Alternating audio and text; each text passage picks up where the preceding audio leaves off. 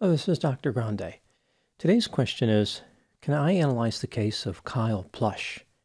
Just a reminder, I'm not diagnosing anybody in this video, only speculating about what could be happening in a situation like this. If you enjoy this video, please like it, subscribe to my channel, and consider supporting me on Patreon. I will put the link to Patreon in the description for this video. First, I'll look at the background of this case, move to the timeline of the incident, and offer my analysis. Kyle Plush was born on September 30, 2001, and was raised in Cincinnati, Ohio. He lived with his parents, Ronald and Jill Plush, and his sister, Allie. Kyle suffered from a spinal cord injury at 4 months old and had emergency surgery. He had serious medical complications for the rest of his life. For example, he was not able to use his right hand.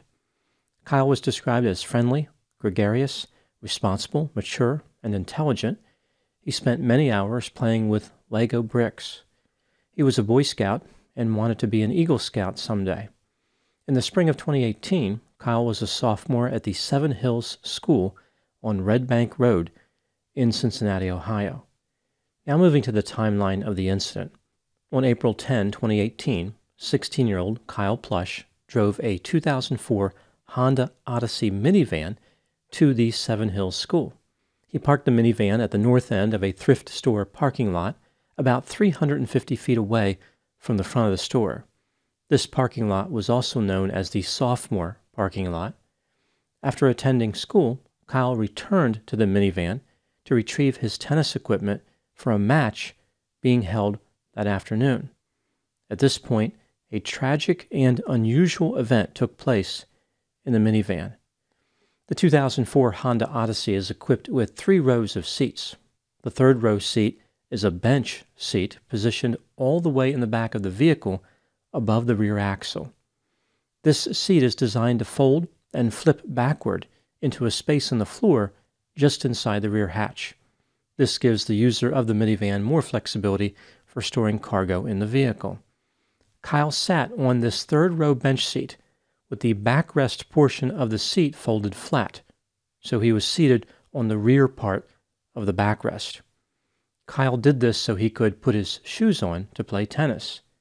In this position, the bottom part of the seat should have been latched, even though the backrest could be flipped upward and locked in place for use as a seat. Unfortunately, the seat was not latched. A spare tire that was positioned between the second row seats may have prevented the third row seat from latching. At one point, during his effort to put on his shoes, Kyle turned around and reached into the rear of the minivan for his shoe. He was reaching into the same area where the third row seat would be stored when it wasn't being used. As Kyle reached for the shoe, the entire third row seat flipped back and pinned him against the rear hatch of the minivan. He went headfirst into the storage area in the back. It's not clear if Kyle was pinned by just the backrest or the backrest and the seat together, but either way, he was trapped upside down against the rear hatch. The seat was exerting 69 pounds of pressure on his chest. Kyle knew that he was in trouble. Unable to use his phone in his pocket, he used the Siri function to call 911 at 3:14 p.m. An operator named Stephanie answered the call. Kyle said, quote, "Help, I am stuck in the van. Help, help, help. I am stuck in the van outside Seven Hills parking lot. Help, I need help. Help, help, help. Can you hear me? I'm at the Seven Hills parking lot. I am trapped in my van. Help, help. I can't hear you. I'm in desperate need of help.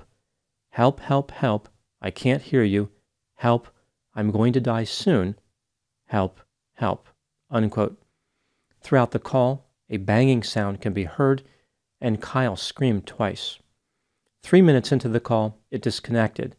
This was at 3:17 p.m. Stephanie called Kyle's phone back, but was sent to his voicemail. Based on Kyle's cell phone GPS coordinates, Stephanie identified Kyle's location as 5471 Red Bank Road. This location was only 12 parking spaces away from where Kyle's minivan was parked. At 3:22 p.m., Stephanie labeled the call "unknown trouble" and dispatched the police to the Seven Hills School parking lot, telling them that a female was heard stating that she was stuck inside her van. Stephanie incorrectly believed that Kyle was female. The call was classified as Code 2, which is a high-priority call. The officers knew, or should have known, that they were responding to a serious situation. Stephanie believed it was possible the call came from the thrift store and relayed this information to the police as well. Again, this thrift store was about 350 feet from the minivan. 2 Cincinnati police officers arrived at 3:26 p.m., 12 minutes after Kyle called 911.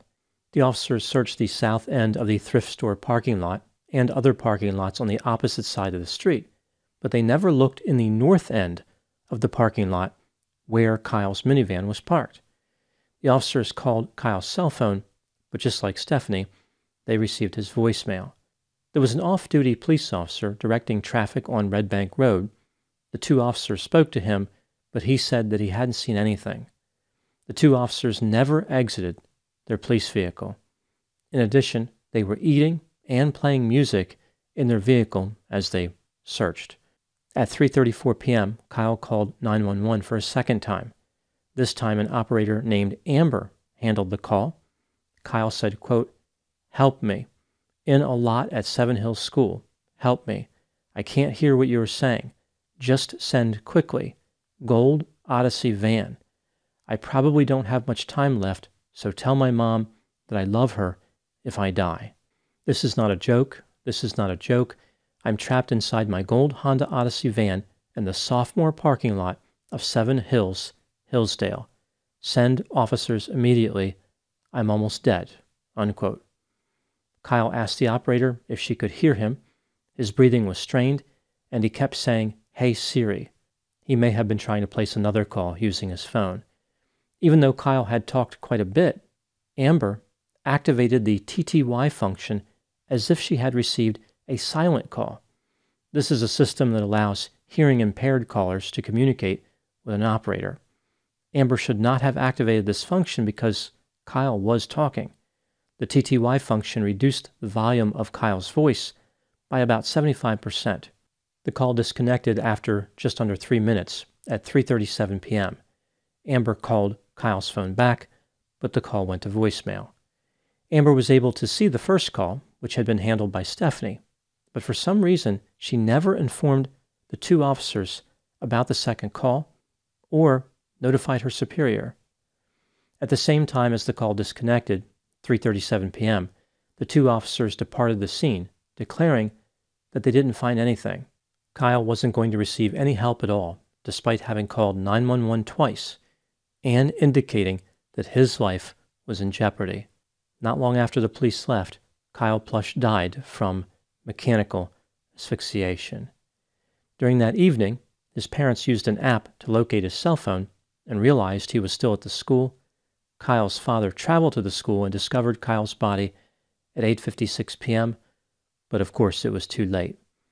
The city conducted an investigation and concluded that the 911 operators and the police officers involved in this case had not engaged in any wrongdoing. No discipline was imposed. Kyle's parents filed a lawsuit in August 2019. In April 2021, the case was settled for $6 million. Now moving to my analysis. Here are my thoughts on a few areas that stood out to me in this case. Item number 1. How did Kyle end up in this lethal situation in the first place? I think this was a 1 in a billion tragedy. A combination of unlikely circumstances came together and led to a horrible outcome. Kyle had opened the driver's side sliding door of the minivan to gain entry instead of using the rear hatch to get his shoes. He was sitting on the third row seat that happened to be unlatched. Again, maybe the spare tire was interfering with that seat latching. When he reached back to get his shoe, the seat flipped back and trapped him.